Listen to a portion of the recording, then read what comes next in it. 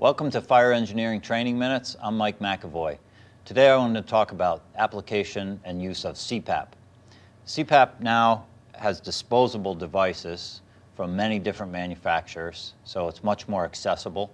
We know that we could save a lot of lives with CPAP.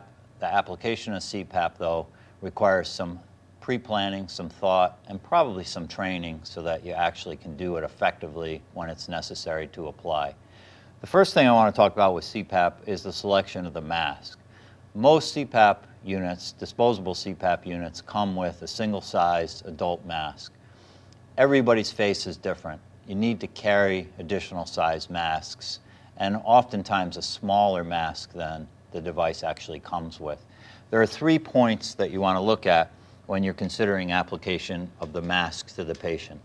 The first point is the lower part of the face where the chin clefts just below the lip.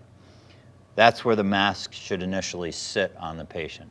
The second point are the 2 corners of the mouth, which both need to be covered by the mask. And the third is where the cartilage and the nasal bone intersect on the patient.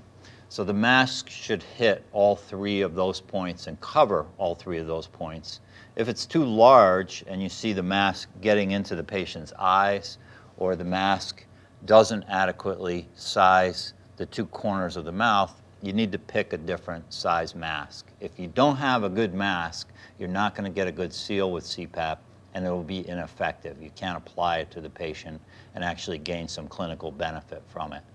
So we're going to set up this CPAP, and then I want to talk about the 2 most important things about CPAP. The 2 things you need to keep in mind with CPAP that are critical to it working effectively are selling it to the patient and knowing when to quit when it's not working.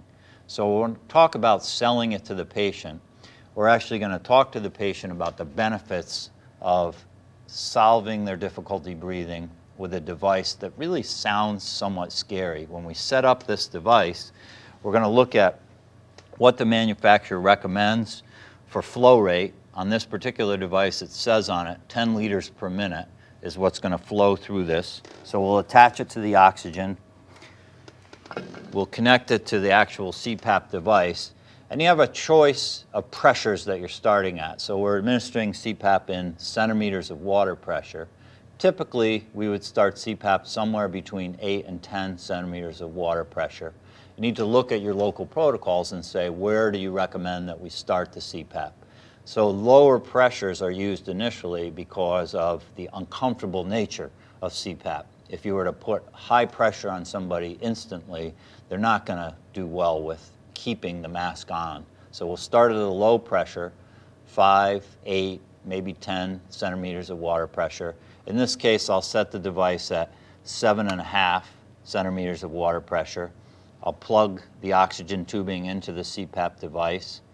I'll turn the device on to the 10 liters a minute that it says to use, and then I'll attach it to the mask. Now, selling CPAP to the patient, in the sense of having them use this device, probably is best done by handing it to the patient and asking the patient to put the mask on their face initially.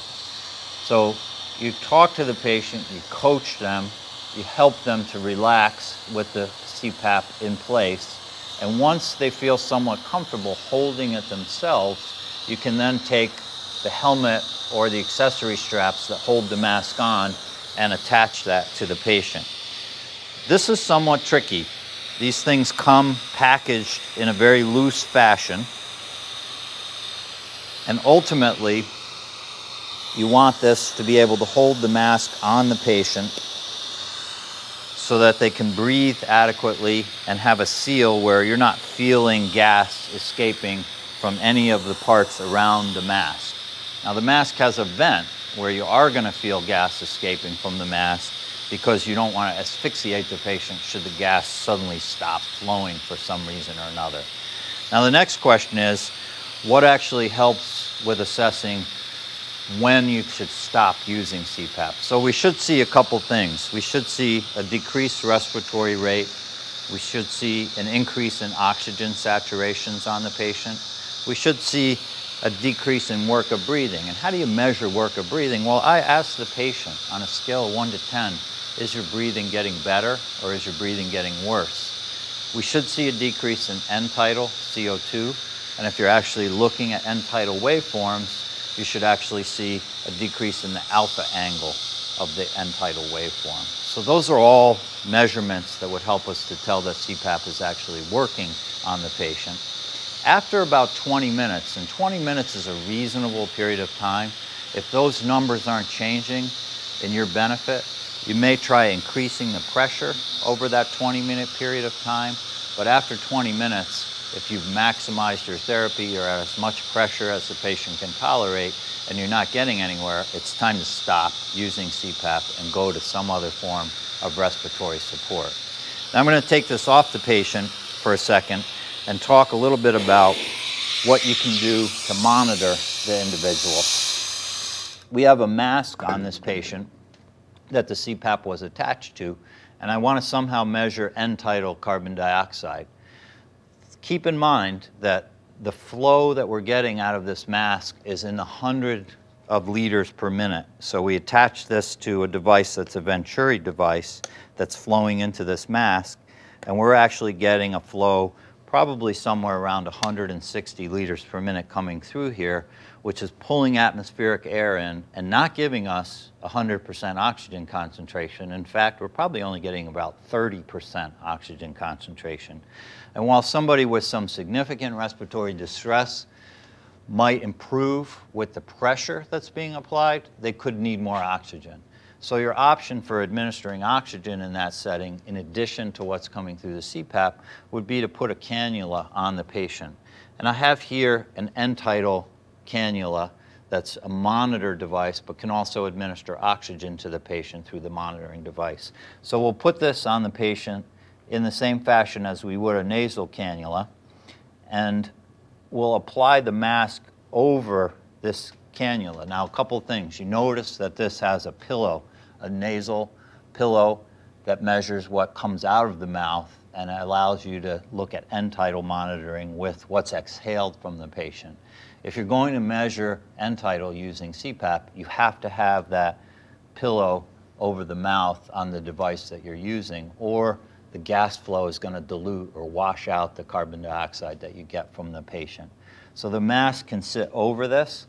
You'll see that there's obviously going to be a small leak on each side where the cannula comes out from underneath the mask. You don't want to tighten the mask too much on the patient's face because you'll cause leaks in other areas. That leak is adequate to still provide the pressure that you need on the patient. We can deliver extra oxygen through this device to the patient.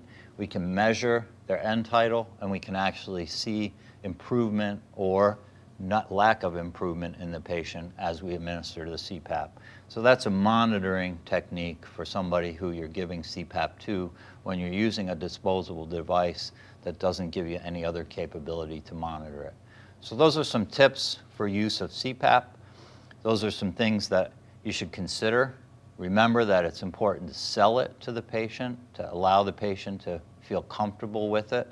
People who are in acute pulmonary edema who we use CPAP on will improve within seconds of applying it to them.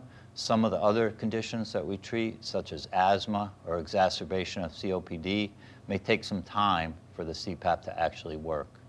So those are some thoughts about using CPAP. Definitely something that you want to practice and try CPAP yourself so that you can see how it actually feels as an individual using it, get some sense of what your patients are going through.